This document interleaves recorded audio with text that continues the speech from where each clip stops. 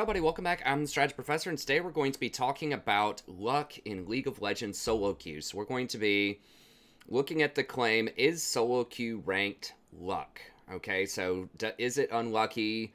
Is it just a coin flip? You'll hear many YouTubers out there sometimes say, oh, well, this is just a coin flip. Each game's a coin flip, or, the beginning of the season is a coin flip. And, you'll get League compared to something like a coin flip at a time. And I know that I'm not going to address specific, people, but you've heard it from all kinds of people, from like Red Mercy sometimes to Hishinishin to any number of other people, that League is just luck. So I'm going to be analyzing this claim, and I debated this last night on stream with somebody for probably like an hour or something, and this guy just could not understand this. And there were several people in the chat that were having a hard time understanding this concept of, well, is like, what is luck and what is an ELO system where there are multiple players involved, right? So it's 5-on-5 in an ELO system where people were ranked based on performance. Okay, so we're going to look at how that interacts. So what is luck?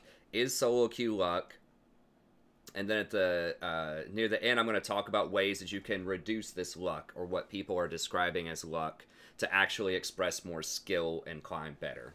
Okay, so we're going to go ahead and just walk through this, because this is a very popular topic in a lot of culture, and especially kind of early in the season. This is about a month, maybe 3 weeks or so into the season, and a lot of people are, in rankings that they aren't really comfortable with, myself included, at this point, so it can feel kind of rough early on in the season when there's a lot more variance, which we'll talk about what that is, when everybody has been collapsed, right, or condensed with the reset on the ladder every season. So let's go ahead and go through this. Okay, so what is luck in League? So the way that I'm defining luck, it's a threshold of aggregate statistical variance. So it's a collection of factors that take away the predictive value from a game and remove agency from a player. So what that means is luck is something that players cannot control that determines their rank. Okay? So if you can control it or you can predict it, it's not luck. Okay? And if bad things happen every now and then, that is variance. That's a statistical term that we'll talk about here in just a little bit. But the question is not, can an individual game be decided by factors outside of the control of a player? And that's what the second point is here. Can that happen? Is it possible that you can have an 0-10 in game, in top lane and mid lane, and they AFK, or you just have 3 people on your team just like disconnect in a thunderstorm, they have a power outage or something like that? Yes, of course, obviously, right? That happens to everybody, right? That happens even to challengers. That happens all the way down to bronze 5, right? So that is very obvious that can happen. But the question that we're examining here is your rank over time by the end of a season, is that luck? Okay, so there can be unlucky games. Yes, of course. Obviously, anyone who's played League for any length of time can see that there are some games that are unwinnable. That's just all there is to it. There are always ways you can play better as a player, but I think it's a bit naive or disingenuous to say that every single game is winnable with every single lineup. That's just not going to happen, because there's just a lot of variance in the games, depending on which champions people pick, which strategies they execute, whether or not someone disconnects. I mean, the Power Storm thing, that's happened to me. I've had, 2 people at least in a game disconnect and just never come back because they were duo queued at the same university somewhere. And there was a thunderstorm, and they both just DC'd. It was 3v5. They had a much higher scaling team. They won. So there are some games where if it's not like a 0% chance, it's an extremely low percent chance that you can win the game. Okay, so is that unlucky? Sure, because that's outside of your control as a player. There's nothing you can do about those DCs. There's nothing you can do sometimes about someone going 0-10 in lane. Sometimes there is something you can do about that, and we'll talk about that later. But there are definitely some things that are outside of your control. Okay, so if a game can be unlucky, if a game can be extremely low probability to win due to circumstances outside your control, then is the overall rank, is the entire league ladder luck? No. The answer is unequivocally no, and we're going to talk about why that is. So there will be individual games which you will express very little agency. You will have very little control over the game. People will call this carry. Is it carryable? And the answer is no. Sometimes you won't. Like, even if you dropped Faker into Bronze 5 and had him climb up to Challenger in North American server, he's going to lose some games. I'll guarantee you he will not have a perfect score, but he will have a very high chance. And the reason is because he's doing things to minimize variance. He's doing things so that he has the maximum skill expression, and he is really trying to become a better player and express his skill to win games. Okay? So the main reason that it can't all be luck for every individual is because there is one constant in every single game. Okay, so over the course of hundreds of games, you are in every single game. That's one factor that is in every game. That's you. And so that means you are the determining factor into whether or not you get out of this. So, you know, is it luck? Like, if you just go into Champion Select and you were to watch 100 games and you knew nothing about any player, you knew nothing about picks, you knew nothing about bans, you're just looking right there and you're just trying to call it. I mean, I guess if you're thinking about blue side or red side might be slightly favored sometimes, I don't know. But even if you didn't know the sides where the teams are, and you just have 5 people lined up that are silver 5 and 5 other people lined up that are silver 5, and you guess which team wins. You don't know the names. You're just saying Team A or Team B. You don't know their side. You don't know the names. You don't know the champions they pick or banned. Would the average over, 100 guesses probably be 50%? Yes, because that is luck, because you don't know anything about any of the players or the champions they pick or ban or anything like that. But when you're in every game, you know something. You know you. You know the champions that you're picking. You know the strategies that you're going to use. You also have other information. You know the players on your team. You can use something like op.gg, which I'll show you right here. You can copy paste all of their names. So if we just type like, I don't know,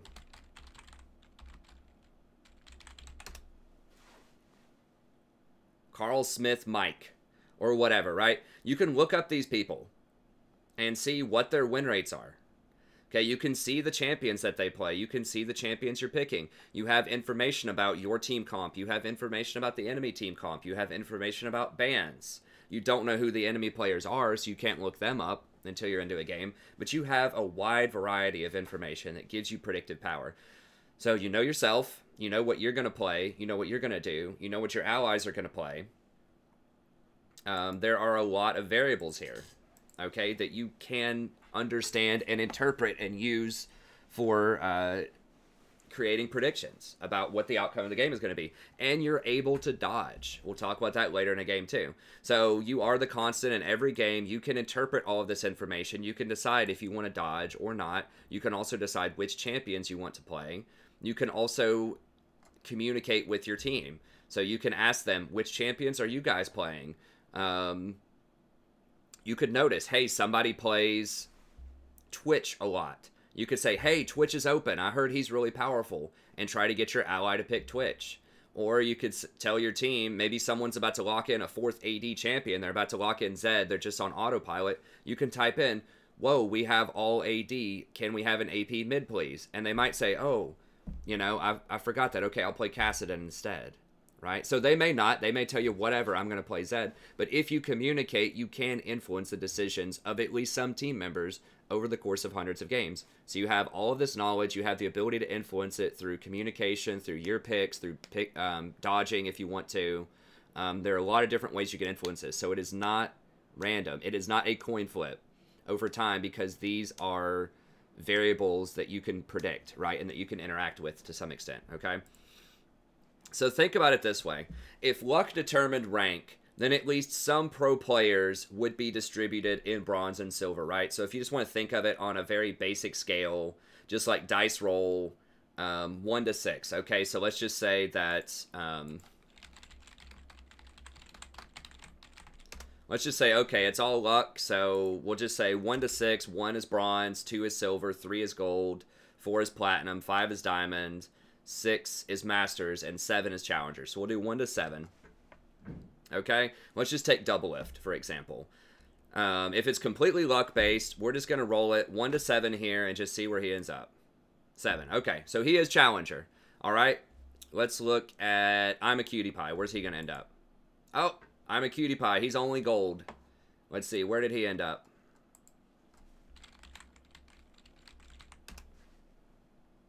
Wait, hold on a minute. This guy's Challenger. How did that... Hold on. He's been Challenger every single season? Man, this guy should go play the lottery. He's so lucky. This is crazy. Like, what? It was a 1 to 7 chance, so... Let's see. 7 to the 4th times 7 times 7 times 7, right? So he has a 1 in 7 chance. That's a 1 in 2,400 chance this guy could be Challenger 4 seasons in a row. That's really lucky, right? No, it's not, right? Like, you will see the same pro players and the same people who are Challengers season after season after season get into Challenger. And there's no way that's possible if it's strictly luck in solo queue, right? Just like if you look at professional poker players, there are certain poker players at major tournaments that often end up doing very well. They may not win the entire tournament every season or every whatever poker grouping. I guess I don't remember what the huge poker tournaments are called anymore, but I haven't watched that in a while. But it's not luck, because if it was luck, there would be bronze or silver Challenger and pro level players that could not get out of bronze and silver because it's just strictly luck, right? It's just coin flips.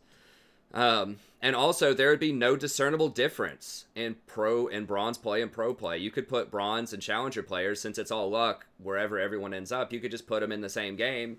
I mean, you could just put Double Lift in a game against someone who just got the game yesterday, and of course, they would perform roughly the same. I mean, it'd be hard to tell who's going to win in that game, right?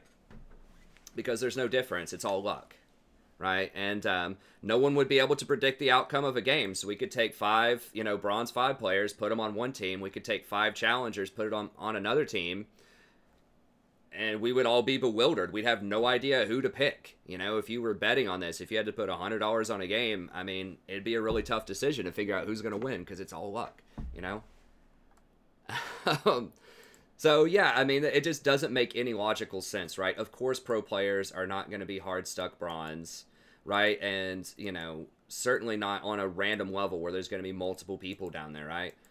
There is predictive power. You can predict people based on the rank. Like, yes, sometimes people underperform in individual games. You'll have, platinum level people that, could in theory lose a lane to a gold level person, or they could make some really bad decisions in a certain game and be really bad. Or you could have a pro level player who misses a flash over a wall. Maybe a bronze player can make that flash over that same wall if they're sitting there doing it. And they might sit there and think, that pro player is terrible because they missed this, flash over this wall. Or they missed this skill shot. I've made that skill shot before. So, of course, I'm better than, Jensen, because I hit this skill shot off of, whatever champion, off of Zerath or something. And I just saw him miss a Q. I've hit a Q before. So, therefore, I'm better than Jensen. There's a lot of logical fallacies that go into this, right? Like, yes, pro players are going to make mistakes. And yes, sometimes people in certain ranked divisions are going to make mistakes and potentially could get outperformed by people in lower brackets. I mean, I duoed with a guy named Nasty just as a promotional thing that he asked me to do. And I said, that sounds like fun. Let's do it. He emailed me. He's a Challenger level support player. We played... gold level games. He was on a Smurf. We only went 50-50 in those games. And there was one game where he played Shyvana and he went 0-4 as Shyvana early on in the jungle, right? Like, he made a lot of mistakes, but he was playing his off role. He may not have been focused up all the way. He might have just been taking more risks because he's on his Smurf and it's fun. But I'll guarantee you, if we dropped him off, in gold or silver or bronze or whatever, he would find his way out of it, even though he's making a lot of mistakes.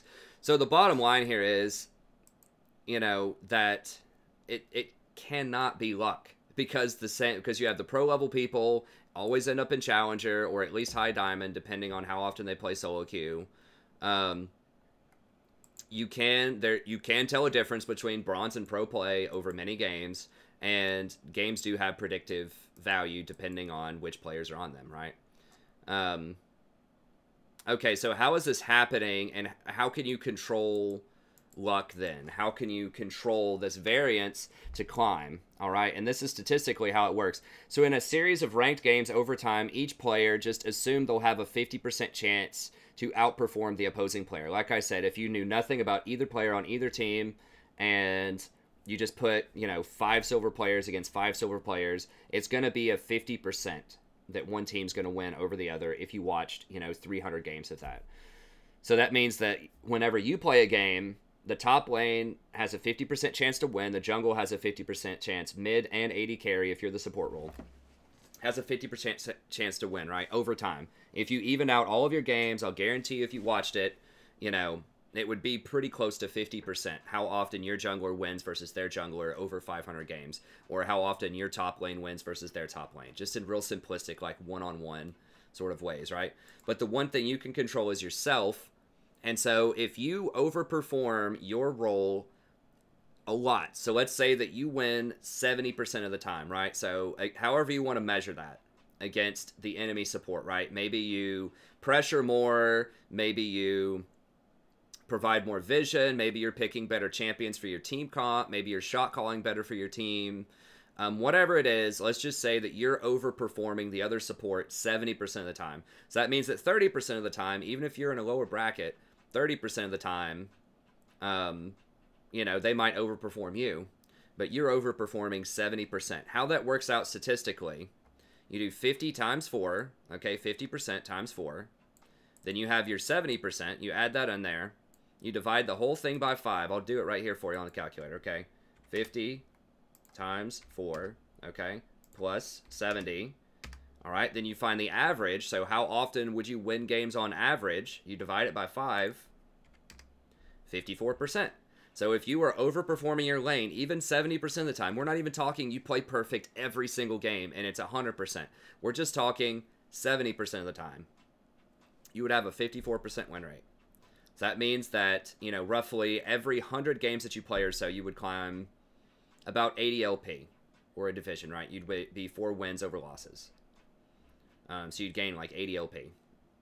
Okay, if you get that up to 55%, then you would gain a division every time you played 100 games. So if you played 500 games like that over time, you would probably go from, gold 5 to platinum 1. Be very close to that. 500, 600, 700 games, something like that, right? Over time, as you play more games, if you consistently do that, you will climb. I mean, any number that's over 50%, you are climbing. You may not climb super fast, but you will move up. Okay? So if you truly do outperform your counterpart, if you truly are playing better than other people in your game, statistically, you will climb. But you have to keep in mind also that 54% does not guarantee an equal distribution. It's not going to be, win-loss, win-loss, win-loss, win-loss, for a lot of games. And occasionally you get win-win-loss, win-win-loss, win-loss, win-loss, win-loss. Like, it doesn't have to happen like that. You could, in theory, lose 46 games in a row and still have a 54% win rate after 100 games if you win your next 54 in a row. Okay, now is that probable? No, but it's possible. If you have a 50% or a 54% win rate, that could happen. Nothing says it has to be equal distribution. So you can still climb and go on really bad loss streaks every now and then. That's not preferable, but it could happen. So it doesn't mean that, solo queue is really unlucky. If you just look at how these games distribute and you play like 1,000 games in a season, 1,500 games in a season, you will have a loss streak. Okay, that's not unlucky, that's probable, given how many games you're playing. Okay, so it doesn't mean that it has to be distributed evenly. Okay, and there's other problems with loss streaks, which we'll talk about here in a second, in terms of like the mental end and in terms of the MMR end. But overall, if you have a higher than a 50% win rate, you will climb. Okay, and you can get a climbable win rate off of just overperforming 70% of your games. Okay, now that is a very simple example, though. That's just assuming one-on-one, you outperform the support, and then the AD carry and everyone else just breaks even half the time, okay?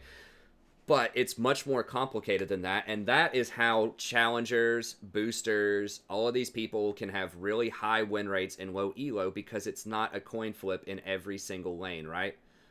So overall, your climb is not a coin flip. You could say each other player is a coin flip, right? So some people would say that, oh, well, whether your top lane wins or whether your mid lane wins is a coin flip. But it's not, because you can have agency over them too, because you're not just squaring off with the support. This isn't just 5 one-on-ones happening on a map. You can interact with other players on the map, right? So if you get ahead bot lane, right? Let's say that you beat out your support.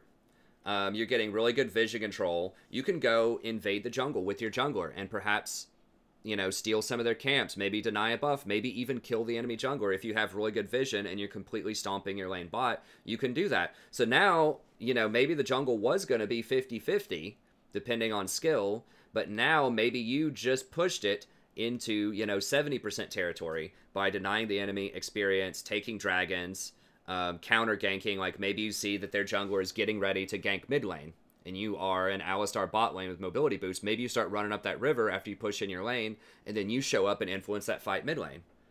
So you're taking agency away from their jungler. You're taking them out of the game by imposing your will on them, by taking your strength that you have bot lane and your game knowledge and augmenting your jungler and your mid lane to help them win their lane. Okay, to help them win the game. So it's no longer 50-50. It's becoming even closer. And especially a support with the AD carry, you know, if you're outperforming the support, if you're going 70% over performance, then you should be helping your AD carry perform really well too. Right? So if you are completely dominating the bot lane, then your AD carry should have an easier time last hitting. They should have better protection. So if they're out of position a lot, depending on your support and everything else that's going on, you might be able to protect them better. Like maybe they're a player who buys the right items and who plays really high scaling good champions like Jinx or Tristana, but maybe they're just out of position a lot. And so if you can direct them, if you can tell them, hey, back up, or if you can get there and peel for them better with Alistar, or Tahm Kench, or Janna, or whatever, then maybe you're turning them into a 70% player, because the reason they're 50% is because they're out of position, or because they don't know where to go on the map, because they have bad macro, or whatever the case may be.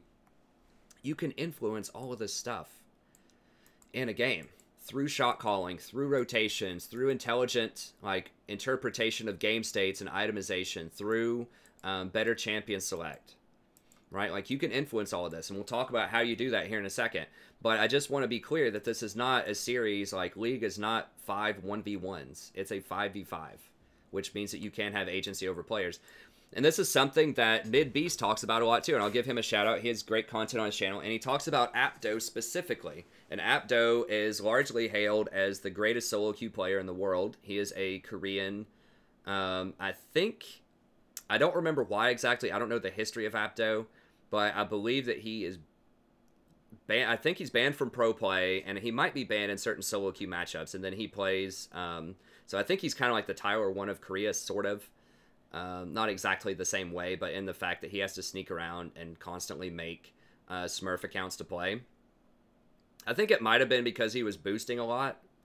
I'm not entirely sure, though. But the bottom line is MidBeast talks about Apto all the time, and this guy gets, like, regularly, like, 90% plus win rates in solo queue. Like, he'll start off in bronze or silver, and he'll have 90% win rates.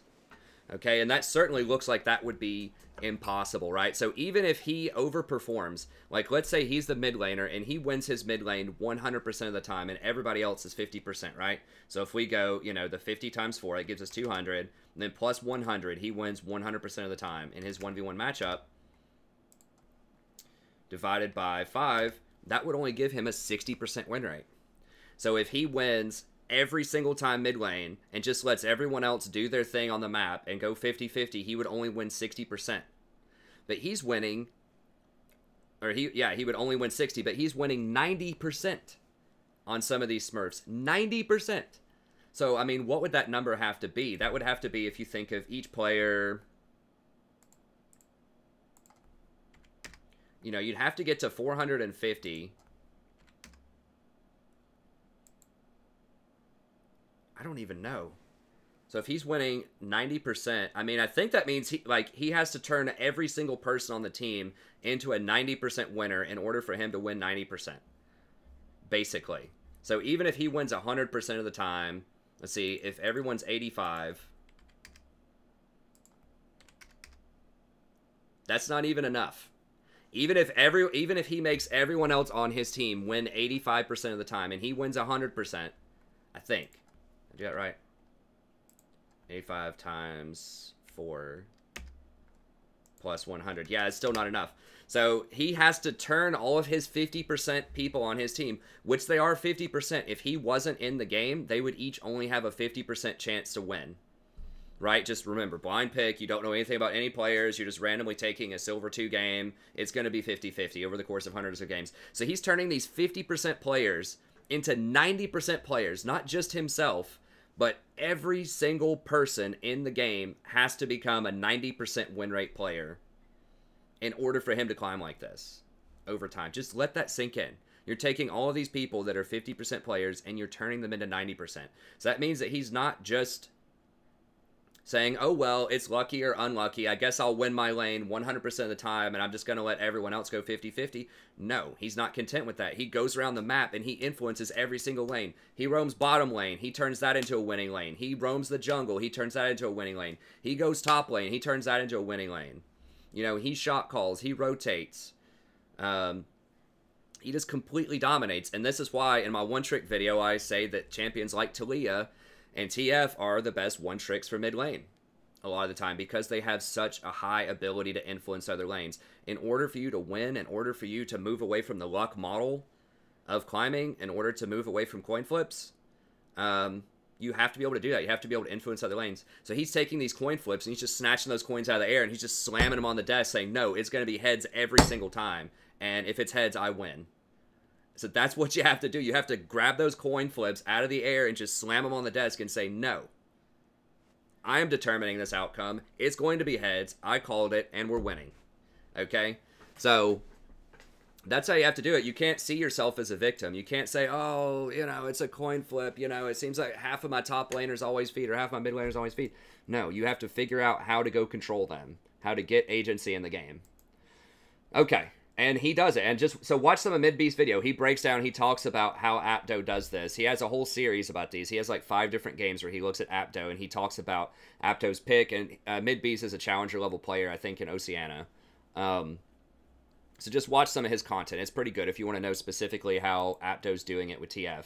But I'm going to tell you more specifically how you can do it from any role here in just a second.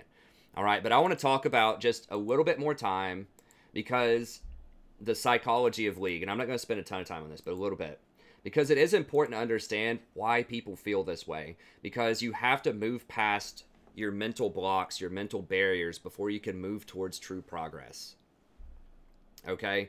And that's really, really important, and that's not just for League, that's for anything, but we'll be focusing on it with League. So why does Ranked feel unlucky then? Okay, so I can agree that sometimes Ranked can feel unlucky. I can definitely agree with that, right? I've been on a lot of loss streaks, especially recently.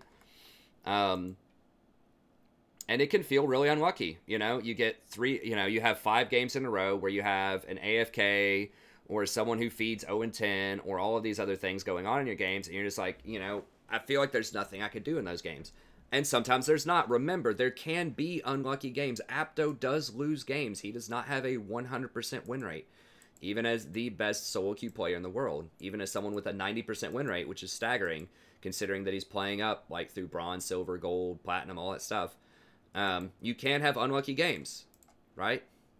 And those games can come in streaks over the course of hundreds or thousands of games, right? So it can feel unlucky, but why is this? Why can't we just say, okay, you know, that's just statistical variance, okay, you know, whatever, I could have improved my play this way or that way. Like, what is hard about that?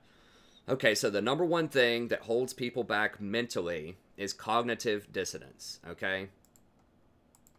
This is a really important term to, like, understand, both in terms of League and just other things in life, okay? So cognitive dissonance is basically where you feel mentally uncomfortable because you're holding 2 conflicting views at the same time, okay? So that is possible in the brain. There are a lot of different sides to different arguments or different interpretations of events in the world, and if you hold 2 conflicting views, your brain will feel discomfort because you're not going to have a unified identity.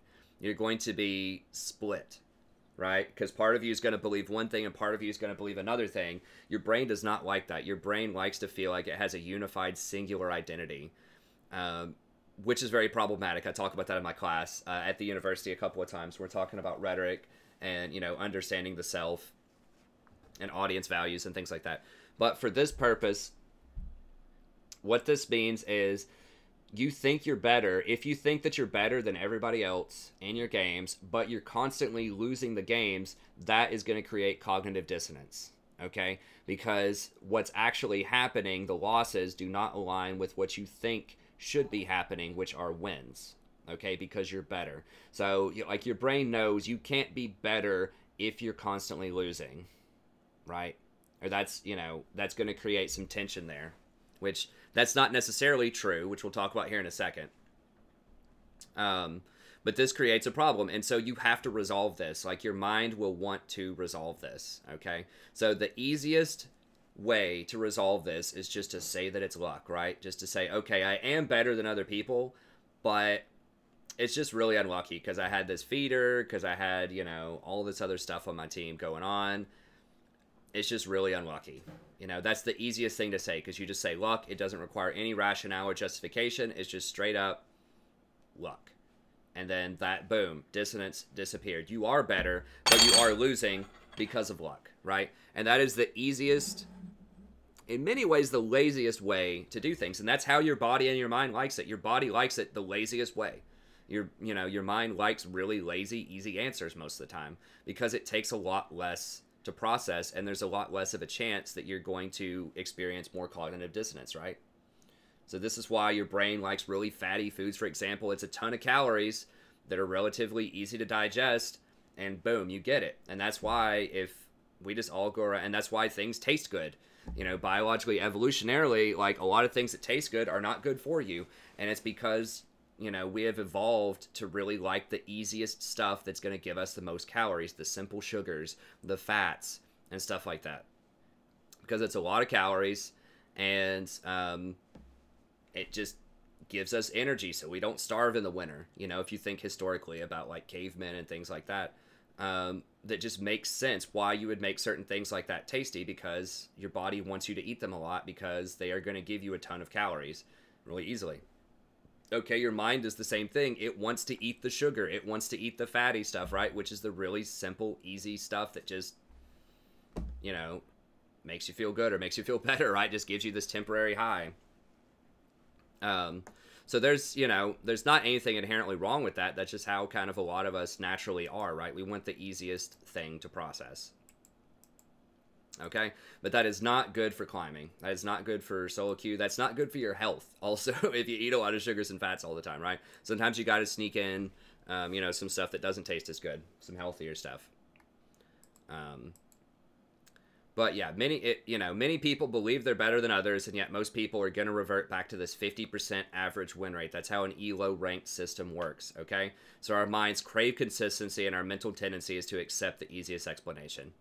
So it's a lot easier to blame others rather than to improve ourselves, to blame others or to call it luck or whatever. And therefore, we avoid responsibility in order to resolve cognitive dissonance. This is the biggest thing is, and that's why I wanted to do this video, part of it, is that this notion, if you think that there is luck out there, you are not going to become a better player because you're not taking responsibility for the agency that you do have. So you can acknowledge you're not going to have full agency over everything. You can't control everything in a game. There will be some games that are unwinnable. But there are a lot of things you can control, and a lot more that people can control than they think they can control. Once again, we'll talk about that here in the back half of the video. But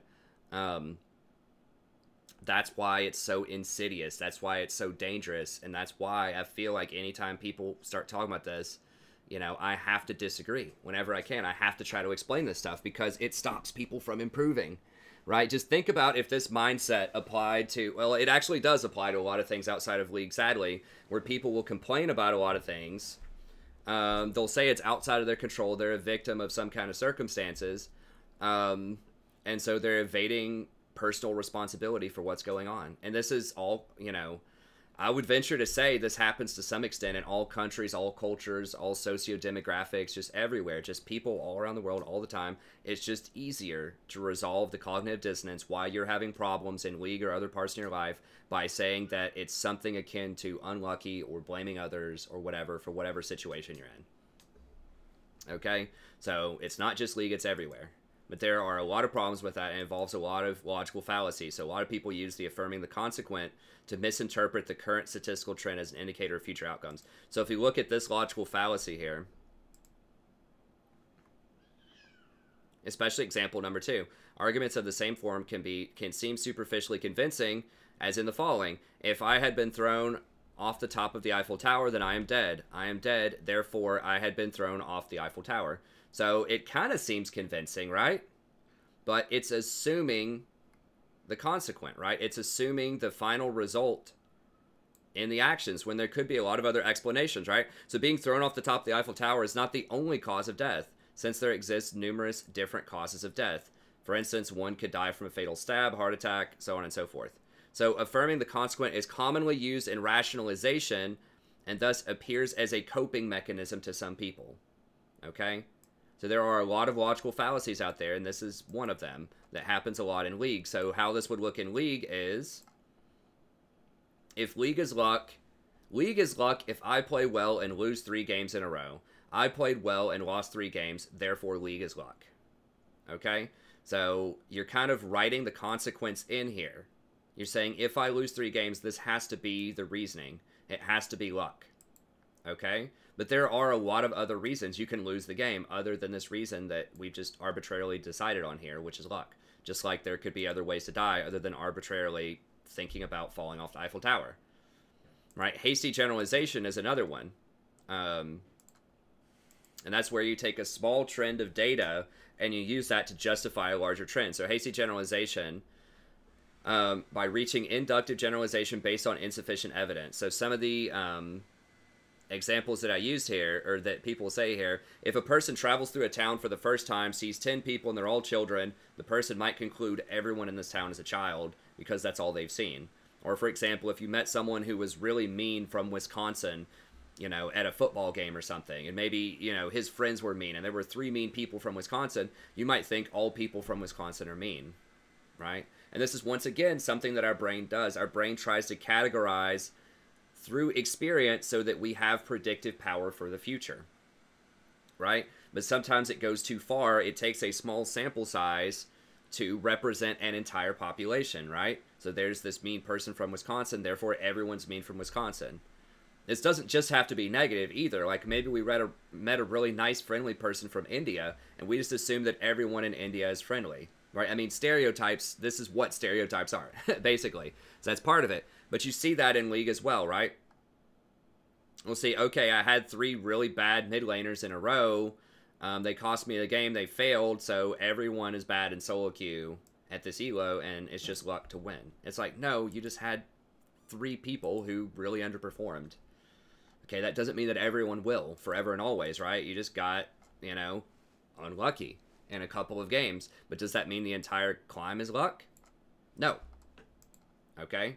So there's a difference in luck over a small time trend, you know, believing that there are things outside of your control, which there are. But over time, once again, you will be the determining factor because you are the only constant in every single game, unless you have a duo. Okay? So luck in this scenario is statistical variance. It's not necessarily indicative of a long-term trend over a larger sample size. You can read about statistical variance here too. This is actually pretty mathematical in here. Unfortunately, I wish they would explain this without as much math, but if you like math, boom, there it is, statistical variance. All that says is that, you know, there can be an average, you know, the average is 50%, but there can be variance as well, right? Like you might go, even if you're a 50% player, you might go on a 10-game win streak. You might go on a 10-game loss streak. You know, over time, if you did a statistical analysis, you could actually say sort of what the boundaries are, what's likely to happen in certain scenarios with certain probabilities. But that doesn't mean that it's going to happen that way every single time. And like the main thing that...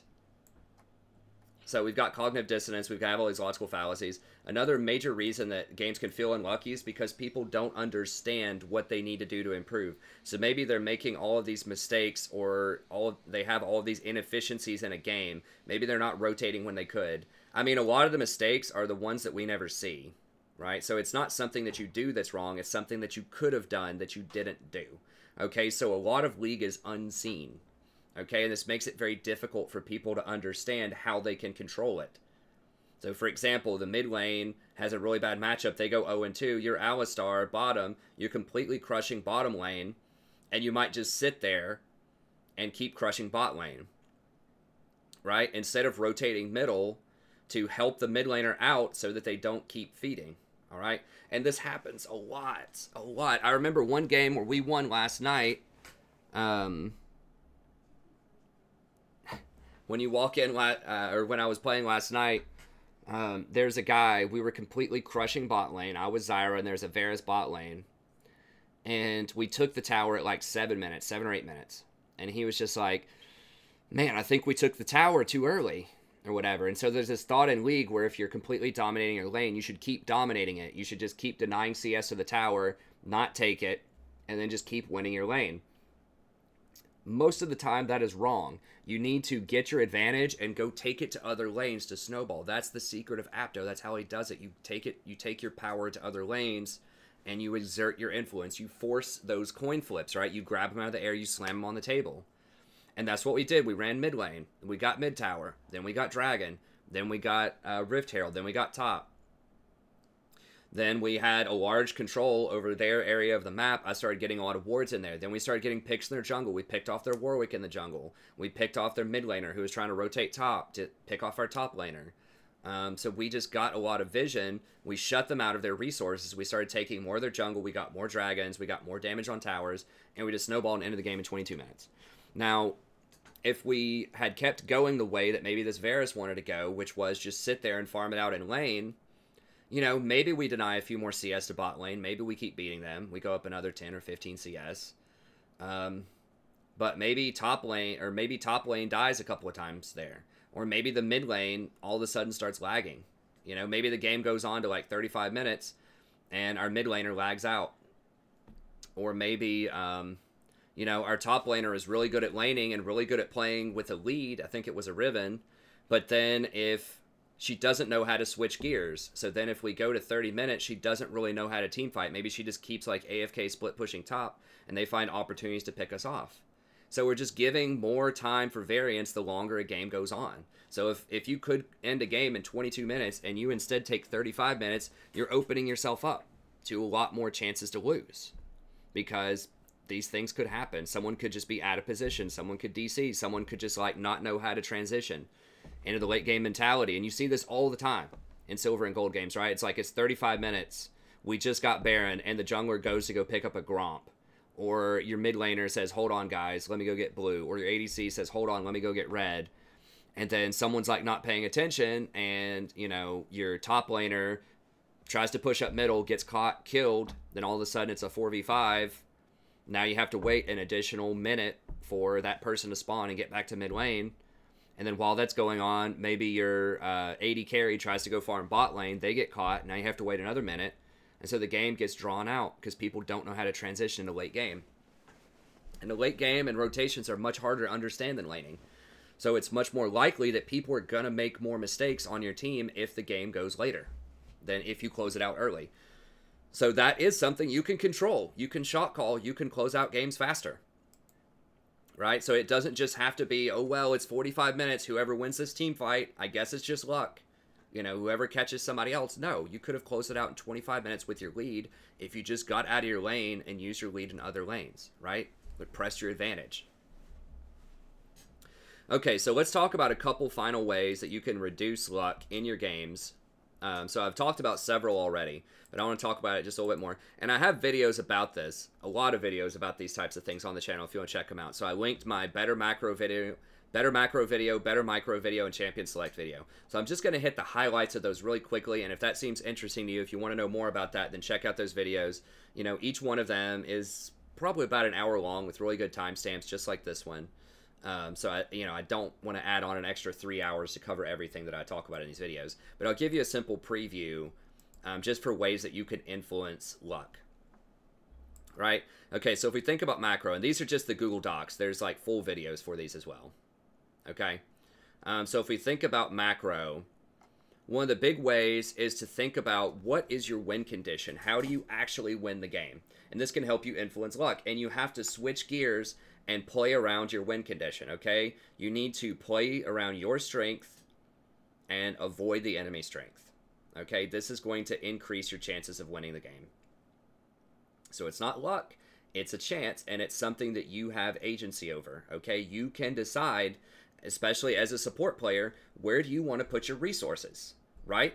Like, if you have a Knight's Vow, who do you use Knight's Vow on? Do you use it on your AD carry? Do you use it on your mid laner? Do you use it on your jungler? You don't always have to use it on your AD carry, even though they're the person you're laning with. And you can switch it. Like, it's, you know, whenever the cooldown is off on that item, you can switch it to a different champion. Or like your exhaust. Who are you going to exhaust, right? Are you going to exhaust the Shyvana that's trying to dive your AD carry on the back line? Are you going to exhaust the Echo that's trying to pick off your mid laner? You can choose how to do this, right? Or Locket, or Redemption. When are you going to use those abilities? You have control over who you're trying to protect. Who are you going to use your ultimate to protect if you're Janna? Who are you going to eat if you're Tahm Kench? Like, you need to be understanding your win conditions, how you win, and understanding the game state, which I think is something that I talk about. I think I talk about it right here in the game state in the video. But press tab, look, okay? If you're Nasus, like, maybe Nasus is one of your win conditions. So if you look and think, okay, how do we win this game? We could win by a Nasus split push, because he's a really good split pusher. We could win by Sona in a team fight. We could win by Kassadin in a pick comp, so by catching people out in the jungle or in the river. We could win by Ezreal with a siege, or Caitlyn. We just try to poke them down and win that way. So there are a lot of different ways you can win. And a lot of times teams won't draft coherent strategies, so they won't pick a really good all-poke comp or a really good all-team fight comp. It does happen, but not always, okay? And so you have to choose, well, what's the best win condition? What's going to give us our best chance to win? And sometimes that changes over time. So maybe you had been thinking, okay, Nasus was our primary way to win, but he's gone 0-5 in lane, top lane, and Kayn is 6-0 in our jungle. So maybe going into the game, I had thought, okay, I'm going to play around Nasus. I'm going to get items that are really good with him. I'm going to use my Knight's Vow on him. I'm going to give him a bunch of wards, you know, to help him split push. I'm going to, you know, use Exhaust to help him out in lane. I'm going to use Mikhail's to cleanse off some crowd control on him. But now that he's 0-5, we have a Kayn that's 6-0 on our team. So I have to adjust. I have to say, oh, okay, Kayn's doing really well. So he's our main win condition now. So maybe we have to try to go for a pick comp style. So if we're going pick comp, maybe it would be better if I got something like a Knight's Vow instead of a Locket, because we probably won't be team fighting as much. And then that will be better in skirmishes with Kayn. Right? Or maybe we don't have another tank, and maybe I wanted to go Redemption Locket on Taric or something to start with for really strong team fighting, but now that our main tank is 0-5, or maybe even if he's not 0-5, maybe he's 0-1, but he's building like full damage, like he's going Infinity Edge Nasus or something, then maybe I'm thinking, okay, well, I guess I have to build tank now because he's either really far behind or he's building goofy items, and so maybe now I can't buy Locket and I have to buy something like Knight's Vow. So you need to constantly tab and just assess, like, who's doing well? Who do I need to use my resources on? What do I need to do to adjust to help our team win? Do I need to build tankier? Do I need a Mikhail's because the crowd control's killing us? Do I need Banner of Command because we're going to have a really hard time pushing through that Anivia mid lane because they have so much wave clear? Maybe we need extra side lane pressure. You know, there are a lot of things that you can do to influence the game, but a lot of it is playing around your win conditions and then choosing how you're rotating, who you're playing around, you know, which items you're getting.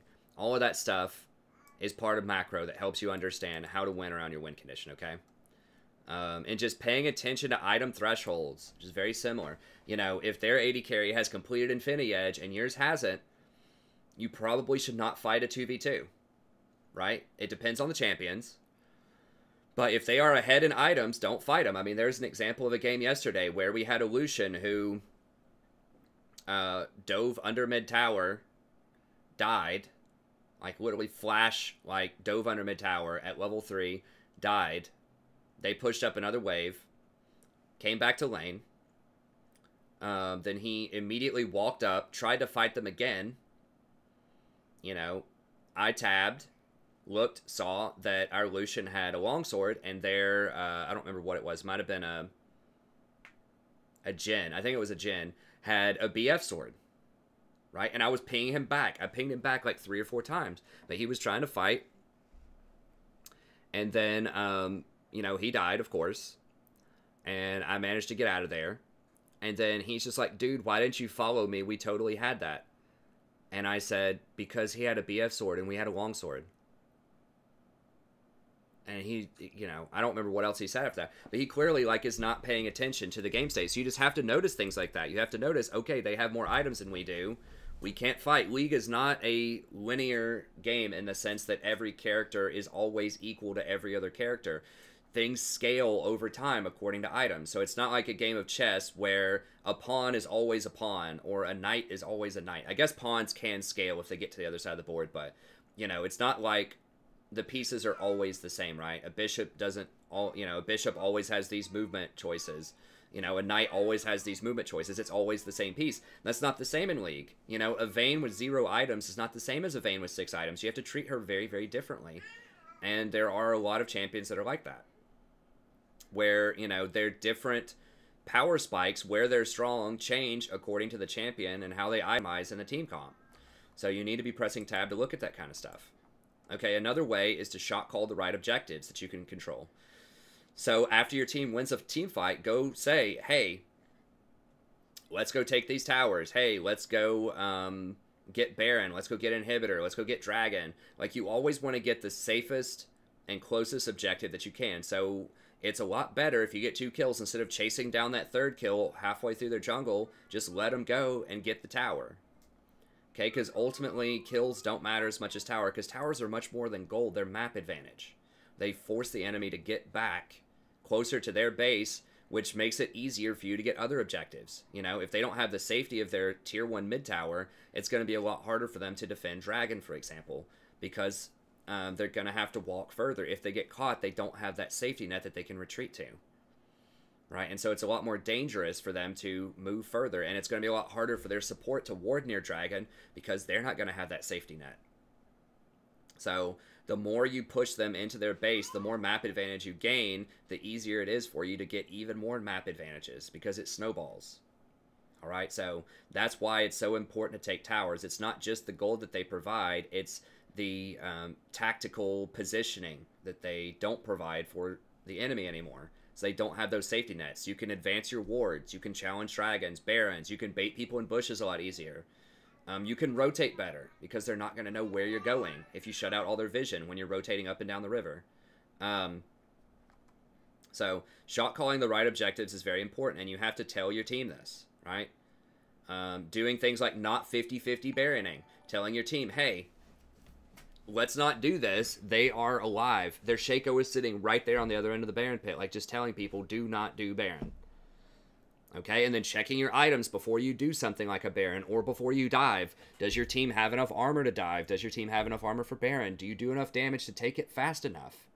Does the enemy team have strong AoE? I mean, I've seen so many times where we'll have like a Kha'Zix jungle and like a Riven top and, you know, just a bunch of squishy champions on a team, and people are calling Baron like we kill one person. They're like, dude, go get Baron, we got it. And it's like 23 minutes. And I'm like, nobody has armor. And then they walk in there, they get hit 3 times by Baron, they're almost dead. And then they try to retreat, and the enemy team collapses and gets an ace. Right? So people just aren't understanding the items. Like, you have to have, you know, enough armor, and you have to have enough damage to do Baron safely before the enemy can reasonably contest you for that. Okay, so that's really important. So that's how you can control, you know, some of this luck. Again, right? You play around your win conditions. You shot call the right objectives. You control vision. I'm not going to go too far into that. Just watch the video for more. But I talk specifically about how you control vision that helps you make better decisions while you're shot calling. And then you force favorable fights. So you look for those 4v5s. Okay, you see their AD carry, like split pushing bottom randomly. You have a chance, if you're, you know, Alistar or Rakan or something like that, to start a fight. If you don't start that fight, that is a mistake most of the time. You know, it depends on what else is going on. But in that very basic scenario, that is a mistake. So you may not see that as a mistake as you're playing the game. You might think, oh, I'm playing the game perfectly. I didn't die. I'm just, you know, sitting here chilling. We're just farming it out. You know, even if you're behind, like maybe your team is behind like 5 or 10 kills. But maybe that Vayne bot lane is 8-0. She has 8 of the enemy kills. And so all of a sudden, if you were behind 5 kills, and their Vayne who has 8 kills is bot lane, if you fight 4v5, You're taking 8 kills away from the enemy team because that person's not going to be there to fight. It's also a 4v5. So even though you're behind, I think sometimes people get into the mentality of, I just need to farm. We can't do anything because we're behind. It's like, yes, you can if you see opportunities, right? So if you're sitting there as Rakan and you can start that fight and someone without teleport who's really important is down in the bot lane, fight. And it is a mistake for you not to fight. So if you lose that game, it might feel like, look, oh, geez, this Jax fed 0-5 top lane. We were down 15 kills in this game. There's nothing I could do about that. It's like, yeah, there is. You could have fought. When you had a chance to 4v5 and start a fight there, you could have done that. So yes, it's not good that Jax went 0-5 top lane, but you had a chance to make a major play and potentially turn the game around, and you didn't do it because you didn't see it, or you chose not to do it. Okay, so that's on you. Right? So it's all about taking responsibility like that for your actions and trying to see ways that you could have improved, that you could have influenced the outcome of the game. Okay, so it's okay to be frustrated. It's okay to notice that Jax goes 0-5 top lane. I would say don't say anything to him about it, but it's okay if you're frustrated, sure, absolutely. But you just have to try to stay focused as much as you can and look for ways to get back into the game. You can't just automatically default to a certain mode, defensive farming, because you're behind. You have to be dynamic. You have to look at the tab, and try to just think about all the ways that you could get back into the game. Okay? So forcing favorable fights is very important. And then communicating the maximum information to the team. Right? So pinging cooldowns, pinging, enemy ultimates, pinging ally cooldowns. Like if your team's about to fight and your top laner has 20 seconds on teleport, ping people back and ping that teleport like 3 or 4 times. Say, don't fight, wait on teleport. Or maybe this happened the other day too. There was a Cassin we had that was 11-1 on our team, and he was off farming Gromp or blue buff or something random on the other side of the map, and then near the bottom left of the map on the enemy side, we were close to their inhibitor, and our team was about to engage and try to fight them, and I pinged them back. I said, no, don't fight. I said, no Cassid, and pinged it like 4 times. They still fought, and we lost, and that's how we lost the game. So we basically, 3 people died there, 3 or 4 people, and then they went and got Baron. And then Twitch had an additional, the Baron bought Twitch an additional, 3 or so minutes to farm up. And he got 2 kills in that fight. And then the game just became unwinnable. So we were doing a pretty good job, but they had higher scaling. They had Twitch. They had a 0 on their team. And we just could not kill them at that point. We lost every team fight after that, and that was it. And we did have really good momentum. So yeah, it didn't work in that instance, but that's what you need to be doing. You need to be, communicating to the team to help them make good decisions. Okay, so if they're making bad decisions, they at least need to hear about it from you. Okay, not in a negative way, but in like a positive, like, hey, let's not do this, kind of way. So you need to be shot calling in a positive way. How are we looking on time here? Like I said, I don't want this to be super long, but I'm just giving you a preview of these things. So be sure to watch that macro guide if you want more details. I have more examples for you in there of that type of stuff to help you out. Something else is the better micro video that I have here. Once again, I'm not going to spend a lot of time on this, just maybe like a few minutes. But understanding the game state. So I talk about this again. So, understanding, there's a 5-0 enemy Katarina hanging out on their backline. There's an 0-3 Vayne attacking your 3-0 Maokai. And there's a 2-0 Sejuani attacking your 4-0 Jinx. Okay, so who do you ult? Okay, so you should probably hold your ult for the Katarina and just use your green. So if you're Sona, and just use your green power cord on somebody else. Okay? But if the Vayne were 5-0, all right, and the Katarina were 0-3, you should probably ult the Vayne and save the green for the Katarina. Okay, so this is a great example of dynamics, right, in micro and how you're choosing to interact in a very specific fight, how you're using your resources depending on the game state. So you're looking at macro to help inform your micro, right? So if you waste your ult trying to peel this Maokai in a fight, that is a mistake. So you might think as Sona, well, I peeled my ADC, so that's good, right? Like, it's that stupid Fizz mid lane who fed this Katarina 5-0. That's the problem. It's like, yeah, that's a problem, but also the problem is you didn't crowd control the Katarina. You used it to peel for a Vayne who has no damage right now, who's 0-3. Okay, off of a pretty low damage threat with this Maokai that she's not going to kill anyways, because he's probably going to have, like, Sunfire Cape at that point. So that is a mistake. So even though, you might be thinking just the standard peel for the AD carry, you have to press tab and you have to think critically. Okay, the AD carry is not really our win condition right now. Maybe later, maybe if the game goes to 35 minutes, that changes and Vayne becomes relevant again. But right now, she's not. So the most relevant thing is to deny the enemy Katarina, right? So it's to ult or crowd control the enemy Katarina. And there's so many times where people will mess this up. They'll use their exhaust on the wrong target, or they'll use their ultimate on the wrong target. And I do that too. I do that too from time to time. I think we all do. But you need to be thinking carefully before you even get into the fight. What's your game plan? How are you going to micro this fight? Press tab. Who's strong? Okay, you see that Katarina. You need to be thinking, okay, I'm going to do everything in my power to stop this Katarina in this fight. I'm going to exhaust her. I'm going to ult her. I'm going to green shot her. I'm going to do everything to just shut her up as much as I can, right? And just because if I can deny that, then my team has the best chance to win the fight. So you can't do that on the fly if you're not pressing tab. You know, you can't just all of a sudden just think, oh, oops, like Katarina is the one who's really fed and killing everybody. So you need to be actively reading and interpreting the game state so that you can make really good decisions. Okay? And that changes, right? Like if Vayne were 5-0 and Katarina were 0-3, it would be the correct decision to peel the Vayne because she's your major win condition and Katarina is not going to be as much of a threat at that point. Okay? So just who's strong on your team, who's strong on the enemy team, win condition, what's the enemy win condition, play around that. Improving your laning.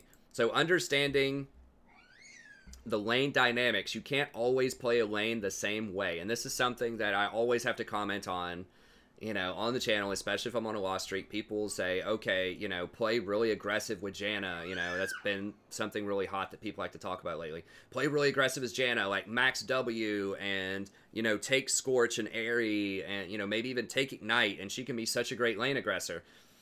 Well, if you're against like Zyra Draven and your lane is like Ezreal Janna, that's not going to be good because you're going to go up and try to use your W. If Zyra catches you with a root, you're going to get evaporated because you're going to have no shield. You're going to have no defense. You're going to have really low health because you don't have anything in Resolve. You're not going to have Guardian, so you don't have a shield. You're not going to have any extra MR from Mirror Shield. So you're just going to get, like, evaporated by them if they ever catch you with anything, right? And so, yes, if you're against something like an Ezreal and like a Braum or something like that. Just something that maybe doesn't have a ton of, or like an Ezreal Tahm Kench. Something that doesn't have a ton of kill threat immediately in the lane. Could you get a few points in W and harass with Janna? Maybe. But you have to figure that out, you know? Like, you have to be able to read that in champion select and decide what you want to do. So you need to understand if you're going into that lane and your lane is Ezreal Janna against Zyra Draven, you are going to lose that lane. Unless your jungler comes down and, you know, just sits on your lane, or unless they just, like, obscenely misplay the lane from the Draven Zyra side, you're going to lose it. But that doesn't mean you're going to lose the game, okay? Because you can still have really good scaling. So you have to adjust. You have to say, okay, we just need to try to farm this and play as defensively as we can unless we get jungle help or unless they're really far out of position. Because they have a lot more early game power than we do. Okay? So you have to figure out how you should play the lane. And sometimes it means conceding the lane with grace. Okay? You need to learn how to concede lanes with grace. And that's very important to do. Alright? Because you can't just come in guns blazing and try to win every lane. You know, even if you have an aggressive comp. Like, let's say that you have the Draven and the Zyra. And you are against that Tahm Kench and Ezreal on the end. And you're just playing really aggressively, like you're pushing them to the lane, you know, you're constantly like getting them under the tower, and then boom, here comes the jungler, here comes Sejuani, turns it around, kills you. Or here comes the TF, you know, teleporting from mid lane, or here comes the Irelia teleporting behind you from bot lane. Okay, so, you know, maybe these people are able to do this. Maybe TF is massacring mid lane, maybe they're against a Fizz, and TF is up like 50 CS and constantly has him pushed in the tower. You need to understand that. You need to look and say, okay, they have a TF. TF is dominating mid lane. So we can't be that aggressive in this lane. We can try to harass them, but we can't push much past halfway in the mid lane because of this global pressure. Or maybe this says, like, maybe your Volibear jungle is just, like, hanging out top lane the entire time, like, trying to camp top. And just, like, getting all the top farm. It just never goes bot side.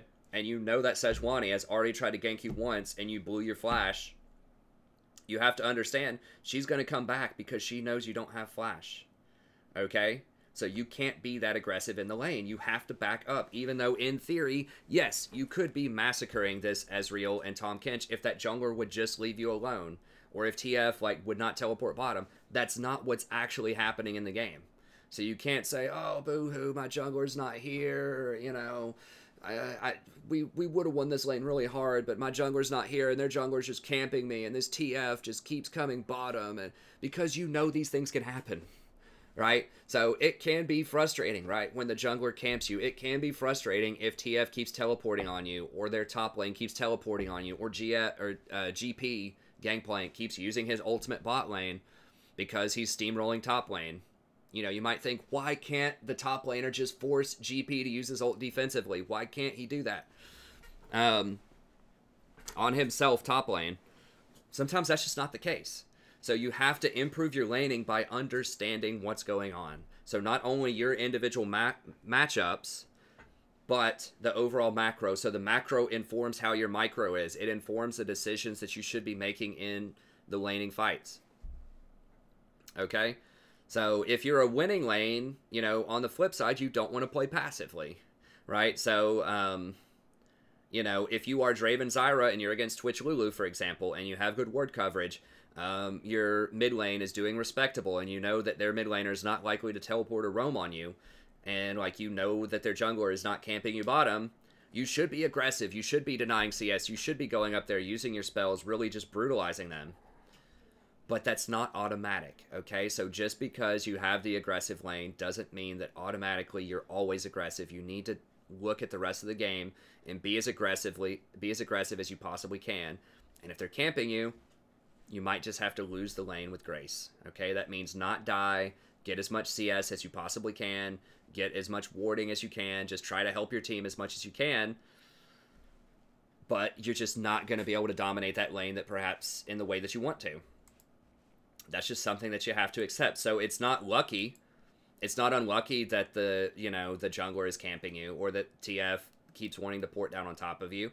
To some extent, yeah, it's influencing the game, but you have agency over that. You can choose not to die to a gank. You can back up and just lose 3 CS instead of moving forward to try to get those CS and getting killed by TF or the jungler, right? You can control that. It is within your control. So, you know, lose the lane gracefully sometimes. Just say they have a better lane, or their jungler's camping us, or their mid laner keeps roaming bottom. We're just going to be down CS, and I'm going to do my best not to die.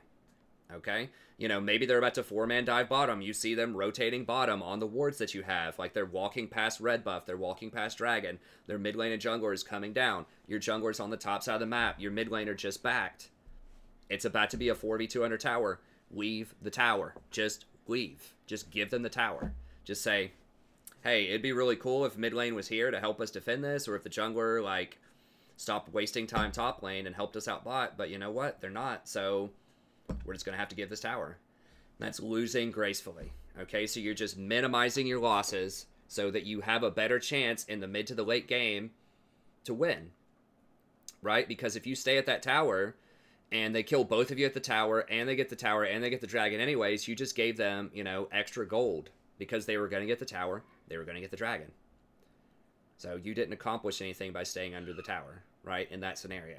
So losing with grace just means denying as few resources as possible to the enemy, okay? Or denying as many resources as possible to the enemy. Okay, so even though they're going to get a lot of stuff, don't give them your life, you know, and try to CS the best you can. But that's just part of it. So part of laning, part of macroing is just understanding the dynamics of matchups, of game states, and being able to switch gears. Even if you are a winning lane, even if you are a losing lane, that could change depending on the junglers, depending on the mid lane. You know, if you're Ezreal Janna against, you know, the Draven Zyra, you could win that lane. You know, if you have Jarvan comes up and just mercilessly camps that lane 3 times in a row. He comes up, you know, level 2 cheeses, gets red buff, you know, gets raptors or whatever, and just comes bottom and kills, or maybe he starts up top at blue side, does blue, wolves, red, camps bottom, you can win the lane, right? So even though it's Janna Ezreal against, you know, a superior lane, you could still win.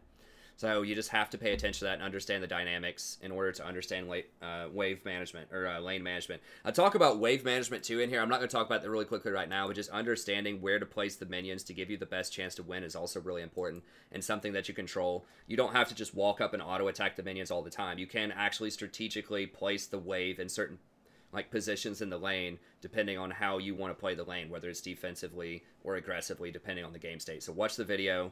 I explain a lot more of that in there, but it's beyond the scope of this just brief overview. Then dodging and hitting skill shots, I talk about that a little bit too. So that's really cool. Be sure to check that out. And then finally, and this will be kind of the end of the video here, I don't want to go too long. I wanted it to be an hour, but I also want it to be thorough.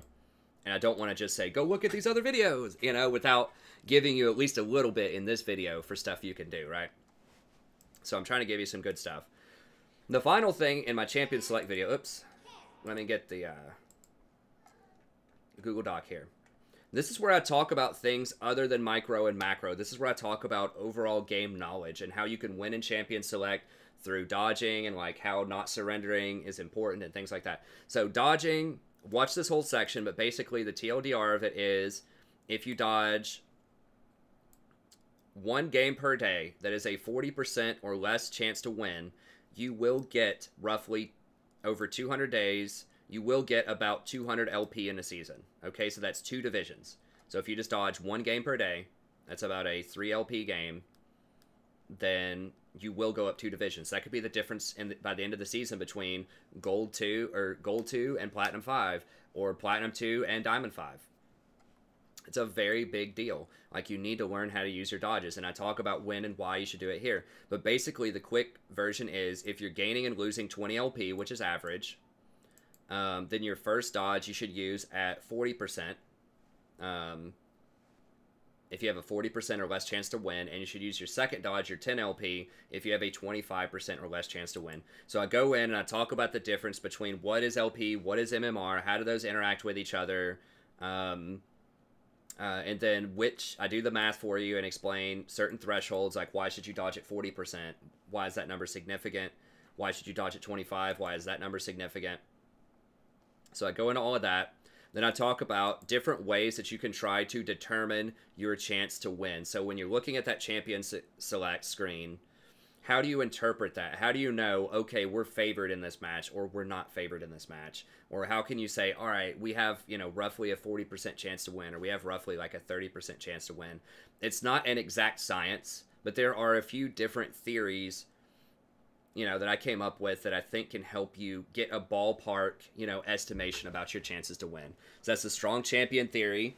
So just thinking that each player is about a 20% chance of your overall success. So if you're just looking at a head-to-head comparison, what about those matchups? Who's going to win? Okay? If 3 champions on your team have favorable matchups against the enemy, 3 people on the enemy team, you could say that's roughly a 60% chance that you're going to win that game. Okay, so that's going to be a good game. However, if 2 people on your team that have favorable matchups against the enemy team, that's going to be about a 40% chance to win. So you might consider dodging that one. Okay? Now, there are different metrics that I talk about to measure strength: scaling, usefulness of composition, uniquely powerful, limited counterplay, low margin for error, consistency, all of that stuff. But just keep in mind, this theory does not account for specific interactions between different champions. So, for example, if you think of Yasuo, you know, maybe Yasuo is, I don't know the exact, like, matchups with Yasuo in the top lane precisely, but maybe you might say, okay, Yasuo is favored against Gnar. I know that's a really common counter, or at least they talk about it on the analyst desk a lot in pro games, that Yasuo is a potential counter to Gnar in the top lane. So maybe you'll think that that's the case. So maybe Yasuo is slightly better in that team comp. But if you have like an Alistar on your team, or a Malphite middle, or a Cho'Gath middle, or just something else, like a bunch of things with knockups, then Yasuo becomes much better in a team comp, right? Or if you have something like a Kennen on your team that just really wants this like team fight, AoE, like just massive impact, then he's going to be a lot better in an AoE team comp. If you have like a Jarvan on your team, or just you know, other champions like that that can hold people in place. Or for example, someone like a Rengar, and this is a very popular pro team comp, Rengar with a Shin. So if you have a Shin top lane and they used to call this the submarine comp. If you have a Shin top lane and a Rengar jungle, you can go invisible with that Rengar, jump onto their back line while Shin is ulting you, then Shin appears, and then he can taunt the back line as well. So that's a really powerful interaction that isn't specifically reliant upon 1v1 matchup. So, for instance, Shin might lose top lane against Gnar in lane, but because you have a Rengar on your team and you have a really good coordinated like mid-game comp, then you know, maybe it's more powerful. So even though you know, Shin has a weaker champion in lane, later in the game his champion might be more useful than that Gnar in specific team fights. Janna's another great example of this. You know, Janna loses lane to almost everybody in terms of like strong champion, but she scales so well into the mid and the late game, especially if you have certain kinds of AD carries like Jinx or Twitch who scale off of critical strike because of the way that interacts with the AD that she gets on her shield.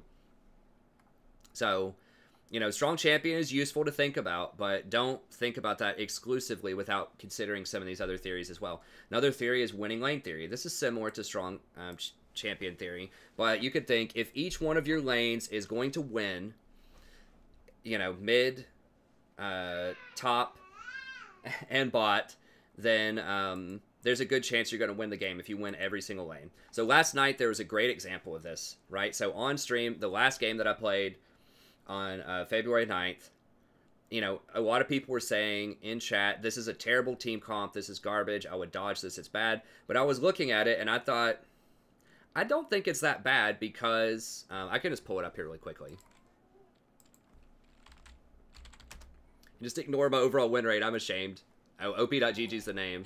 I've had a really bad week this week, but I do want to talk about this one game here. So we will get it back. These percentages are just awful. So if you're watching this in like November or something, you know, hopefully I'm a lot higher than this. But, you know, and so that gives me some validity with this, right? I'm not crying. I'm not saying it's a lot of luck. You know, I know there are a lot of things that I could improve on. And we'll talk about that here in a second, like what I personally am taking away from, you know, doing this research and thinking about these things. But look at this team comp. So it's Riven, Kayn, Lucian, Varus, Zyra. Okay, so a lot of people would say, oh, this is a trash team comp, right? Like, we don't have any tanks. We have 4 AD. That's why I picked Zyra's, because we needed AP on the team. And there's just, we're going to lose this, so why don't we dodge? Well, if you look closely at strong lane theory, every single lane wins, right? So Riven is going to win against Sion in lane, or she should, right? Lucian should win against Swain. And Varus, Zyra should win against Vayne Thresh. So all three of our lanes are winning. And Kayn is kind of a push against Warwick. Like, they're both... Warwick might be slightly stronger, in theory, early game, than Kayn is. But we have a really strong early game. So if every lane wins and we properly snowball our advantage, then we should be able to close out and win the game. So even though we don't have tanks, we have some champions that are kind of high variance, like Riven.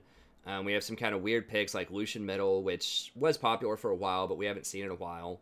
It made sense because of the strong lane theory, right? Because every lane won, and so we were able to close out and win the game in 22 minutes. All right? So you could think about a strong lane in terms of kills, how much gold are you getting, how much CS are you getting. You could think of pressure, how fast can you take towers and roam.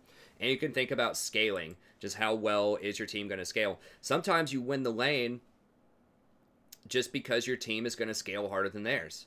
So if you are playing something like Jinx and Janna, and you are against Tahm Kench and Jhin, if you just get out of that lane without dying and only being down like 10 or 15 CS, you could consider that a win. That could be a one lane because you're going to scale much harder than their team will. Okay? And so... for example, Draven Lulu is likely a winning lane over Ezreal Janna is what I use here because Draven is more likely to get kills or to get CS than Ezreal Janna. Draven will push Ezreal to the tower, and so he's going to have a lot more map pressure. He's going to be able to roam better. He's going to get more damage on the tower, so he's going to have more pressure. And then Draven scales better than Ezreal, at least at the time when I made this, and I think that's probably true after the Ezreal nerfs. Draven is one of the highest scaling AD carries in the game in terms of raw damage. Okay? But you could also think of it like this. Twitch Janna is also likely to be a winning lane against Lucian Karma when I made this. So Lucian is more likely to get kills in CS than Twitch is in lane. Lucian will push the Twitch to the tower, most likely. But Twitch will dramatically outscale Lucian unless Lucian's really far behind. So reasonable people can disagree about the importance of scaling when you're thinking about lane dominance, but there's no other way to explain why Janna historically is almost always a top 5 support and is always a powerhouse in solo queue if it's strictly based on gold and pressure, because she doesn't do either one of those. She doesn't provide a lot of pressure, and you know, she's one of the lowest kill conversion champions in the bottom lane, right, for a support. Okay, but yet she wins a lot. So how is that? It's because she scales so hard. And I have an entire Janna guide on the channel if you want to know about that. And I'm going to make a new video about itemization and scaling here pretty soon. I do have like 2 videos about that on the channel, but I'll do an updated one for Season 8. And then finally, experience theory is another one you could think of. So just copy paste into the lobby, the op.gg of people like I showed earlier, and just look and see. Right? So many players, you know, just see if they have a lot of experience. Is it first time on that champion? Do they have a lot of experience on it? What are the items that they're building? Does it seem like they know what they're doing when they're building these champions? So a lot of players, you know, perform better on champions they have experience with. But, you know, a lot of people think of this as a false dichotomy. They'll say, well, should I play a champion that I have experience on, or should I play a champion that's like really good or meta right now? And my answer to that is, why not learn champions that are good, you know, or that are like really strong in the meta? So yeah, you know, if you have 1,000 games on Heimerdinger jungle or something like that, and you have like a 51% win rate, should you play Heimerdinger jungle, or should you play Rammus jungle that you have no games on? Even though Rammus, a lot of people would consider Rammus to be a better jungler than Heimerdinger. Well, probably you should play Heimerdinger in that example, because you have 1,000 games on him, and you know a lot more, and you have, you know, higher than a 50% win rate. But I would say, you know, you would climb overall faster if you just learned how to play something like Rammus jungle, or if you learned how to play something like Sejuani jungle. So, you know, for an individual game, should you play something you have more experience on, even if it's not as strong in a given meta right now? Yes. But overall, if you really want to climb, you need to learn how to play champions that are strong in meta, like have experience and play good champions. And yes, it does change over time, but there are some champions that are historically really good in a lot of different metas and will probably be good throughout. And you can check out the main channel. I have a one-trick recommendations or one-trick analysis video on the channel. It's super popular, and that's where I point out champions that are like that are good historically in almost any meta and will continue to be good most likely. So if you want to know about that, which champions should you be learning, then check that video out. But in general, the best solution to this is just have experience on strong champions. It doesn't have to be that way. Experience or strong champion, it can be both. Okay. Okay, and then I think the biggest thing to take away here as well is don't surrender games. So this is the last point that I want to make, and that'll probably be it for the video. Don't surrender games, like hardly ever ranked games. And the reason for that is not because, and this is something you can control, all right? This is not lucky. You choose whether you press the surrender button or not, okay? So it's not luck. You choose whether you press it or not. Okay, so the reason for this is not because you genuinely think that you're going to win all of the tough games, because you're not. You know, it's disingenuous to say, you know, everything's rainbow and sunshine. We can always win, even if we have 3 inhibitors down and all this. No, you're going to lose most of those games. But the reason that you play it is because statistically, you will win some of those games, and you don't know which games they are. Okay? So you can win games where, you know, you're down 15 kills. I've lost games where I've been up 15 kills on my team. Trust me, there was a game a couple of nights ago where my team was up 16-2 with like, and I think we had 5 or 6 towers on them, and we lost because my team got too cocky and they started arguing with each other, and the enemy team just outscaled us. So like, we were far ahead, but they ended up having something that scaled really well, like a Twitch or an Azir or something like that. And the team just goofed around, you know, tried to 1v4, 1v5. You know, Tristana was like, LOL, I just jumped into 3 people to try to get some kills. I died. And we lost. So there are games that look unlikely that you can actually win. So even if you only have a 5% chance to win, you know, you will win 5 of those games. If you played that 100 times, you will win 5. And I'll tell you what, that's a full division. Okay? And sometimes, like, those games matter at the end of a season. I'll tell you, in Season 6, I was Diamond 5. In Season 7, I was 2 games away from Diamond 5. I was in promos for Diamond. And we lost the promos. I won 1 game, and then we lost the next. So I was 2 games short. 2 games out of... And I ended up playing about 2,000 games over the course of the season. And some people were just like, oh my god, like 2,000 games. It's not that much, honestly. So if you play like 300 days a year,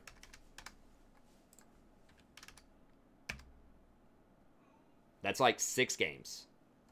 That's 6 games a day or something. 6 or 7 games a day. Is that a lot for some people? Sure. But if you're a streamer, that's not really a lot. That's like 4 hours, right? If you think each game is, you know, roughly 30 minutes or so, it's going to be like, you know, 4 hours.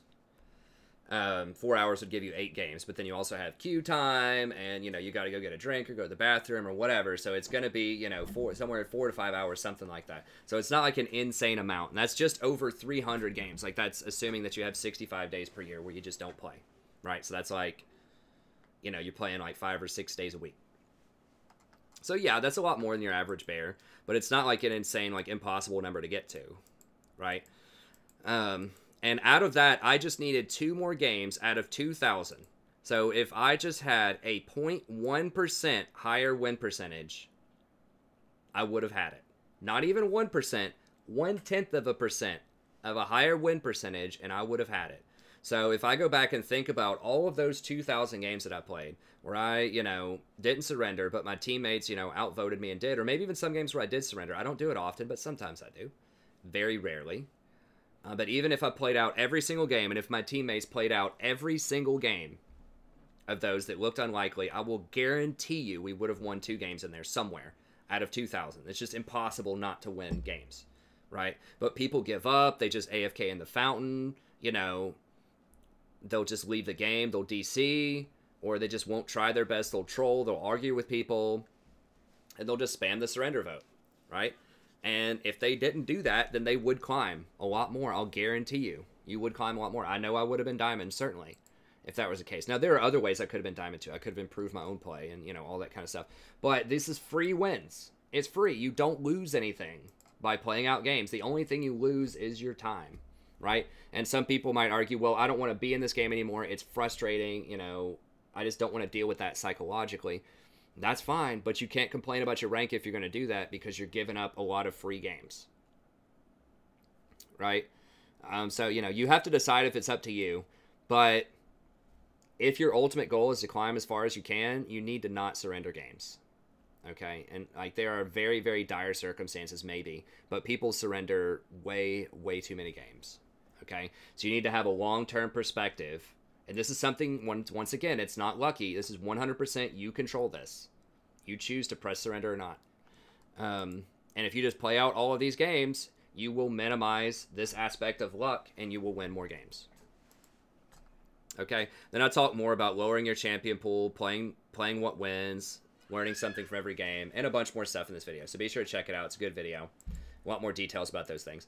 So, you know, the TLDR... Play strong champions, push your advantage, try to close out games, have really good macro understanding, do your research, dodge more games, especially if they look really unfavorable. And the last thing here that I don't have an entire video about, but I'll just mention really quickly, is just focus up more. This is something that, you know, a lot of YouTubers will say, but it is really important, is to come in and focus on how to win.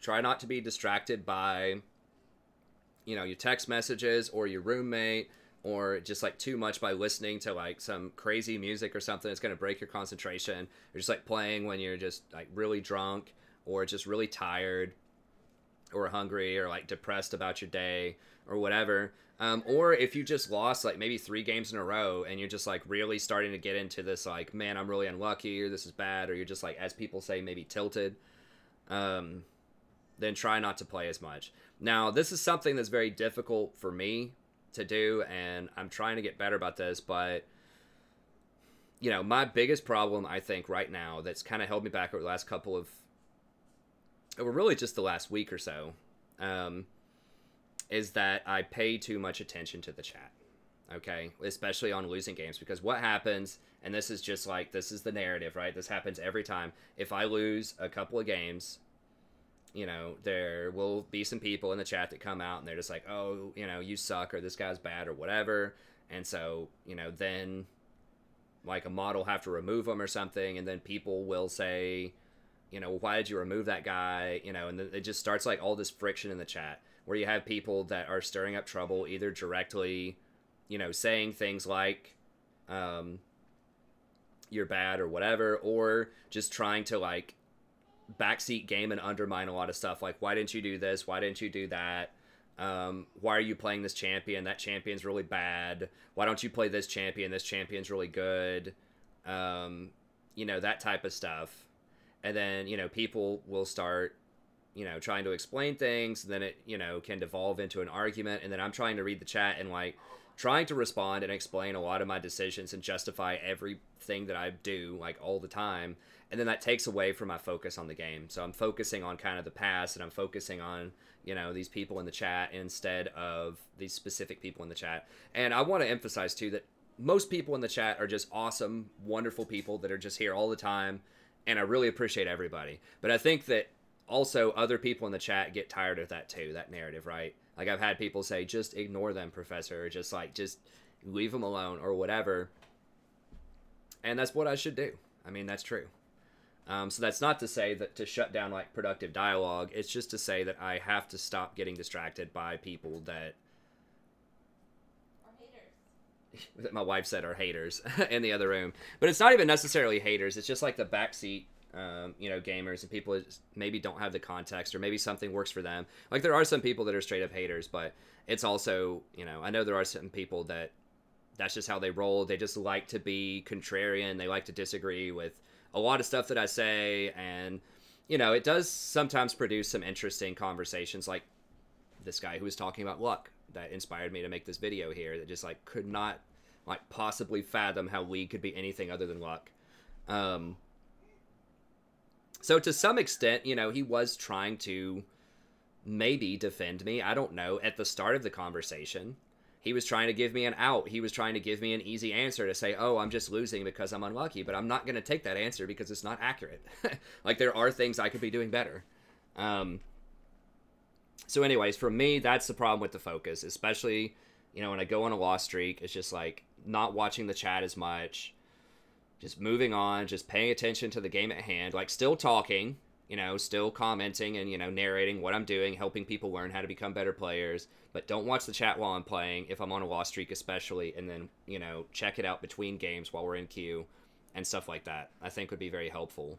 And then another thing is, like, just stop playing. If you get 2 or 3 losses in a row, you know, just consider, like, not playing. And I know for me, that's really hard to do as a streamer, especially if I lose 3 in a row right at the beginning of the stream. I still have another 3 hours to go. And I can't just stop. I can't just like say, all right, hang on guys, let me go take a quick 20-minute break.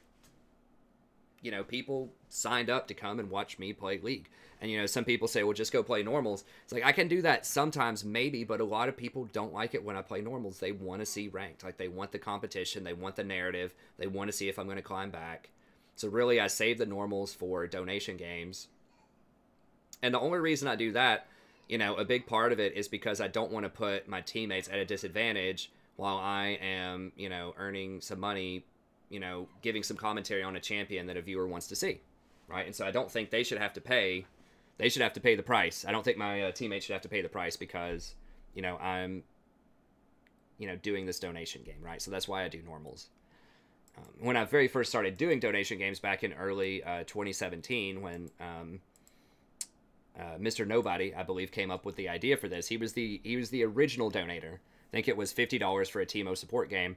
I played some of these games. It was Mr. Nobody and a bunch of other people too. I played them in ranked, and they were fun. They were interesting. But at the end of the day, I came to the conclusion that I just thought it was kind of bad or unethical or whatever, because it was lowering my team's chances to win. So I had to start doing that in normals. But anyways, if you're not a streamer, you know, then you should take a break. You should go and do something else if you're not focused. So if you're too tilted to make rational decisions, you know, if you're making just really bad decisions, then you need to stop. If you're just annoyed at the previous game, but you think that you're still, you know, playing at an optimal level, then you can keep playing. But I think those are kind of the two biggest things. Just focus up, you know, don't try to text, don't try to talk to your roommate, don't try to watch a TV show on the side, or, you know, any of these other potential distractions while you're playing. Just make sure that you've had enough to eat, you've had enough to drink, you come in, you're focused up, you're not worried too much about what's going on in the outside world, and you're just going to win this game of League of Legends. Okay, and it sounds simple, but it's not, especially for me. And then, also, if you feel yourself getting tilted, and just be honest with yourself, there's nothing wrong with getting tilted. Just recognize it. Just say, you know what, I'm too stressed out. I'm too mad at that last game. I need to chill. I'm not going to play this next game. I'm just going to watch a funny TV show or something, and then I'll come back to League here in an hour or two. Something like that. You know, for people that don't stream, that's a good option. But yeah, I mean, that's the thing, and that's how you can influence luck too. So it's not, you know, sometimes it's not unlucky that you keep losing these games. Sometimes it's because you're not making good decisions because you're tilted that you're losing the games. Or it's because you're too distracted. So you might know what you need to do, but you might not just actually be doing that because you're too busy texting somebody, or you're too busy talking to your roommate, or you're too busy worrying about this, you know, economics exam that you have in 6 hours that you're putting off while you play League or something like that, right? Or whether this girl's going to call you back or this guy's going to call you back or whatever. So just make sure you focus up a bit more. Okay, and that's going to be it. Thank you very much. I really intended this video to be a bit shorter, but I did want to be thorough with it. So all of these are things you can do to reduce luck in League of Legends, right? So luck oftentimes are just a collection of factors, variants that people have a lot more control over than they think, and they just don't understand how to control it, right? They don't understand they can dodge. They don't understand macro properly. They don't understand like how to evaluate their mental state to make good decisions. And so hopefully, you know, you're going to become a lot more aware of that, and solo queue will become a lot more approachable, and you can climb now that you understand, I hope, that over time, it's not luck. There is variance from time to time, but there are very specific strategies and techniques that you can do to climb up ranked and to improve as a player, to reach the goals that you want to for the season. So thank you very much. Have a good day, and I'll see you next time.